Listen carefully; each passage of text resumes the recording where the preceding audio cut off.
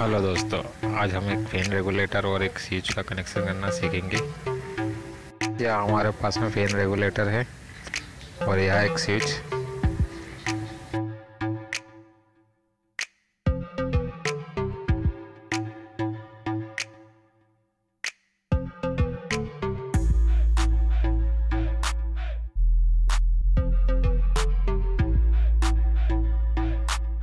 अब हम इस फैन रेगुलेटर का एक वायर इस स्विच के एक फैन के साथ में स्क्रू की सहायता से टाइट कर देते हैं।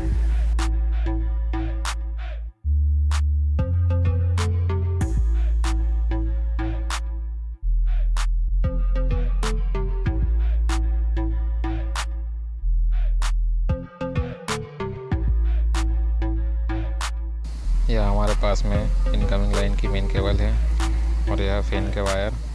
अब हम इसको इस स्विच के साथ में ज्वाइन करेंगे। इस मेन केबल का जो फेस वायर होता है इस स्विच के साथ में लगाकर स्क्रू की सहायता से टाइट कर देते हैं।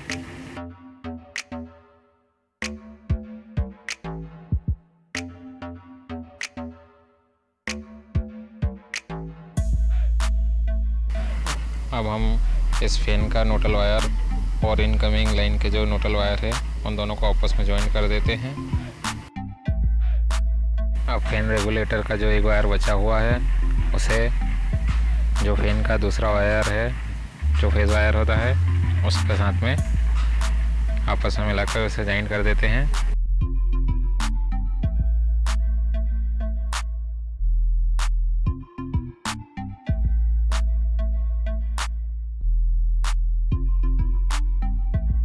अब इन जॉइंटों पर हम इंसुलेशन टेप लगा देते हैं ताकि इनमें करंट का खतरा ना रहे।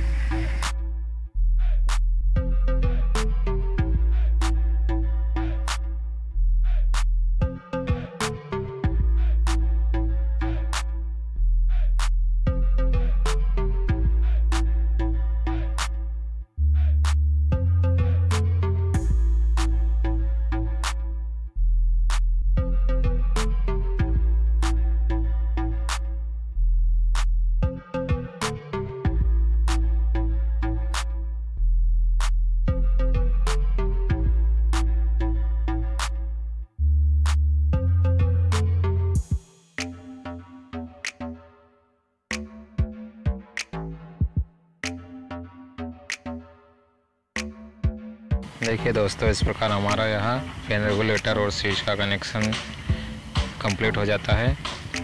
अगर दोस्तों आपको हमारा यह वीडियो पसंद आया हो तो प्लीज़ मेरे चैनल को लाइक कीजिए, सब्सक्राइब कीजिए और इसे शेयर करना ना भूलिए दोस्तों।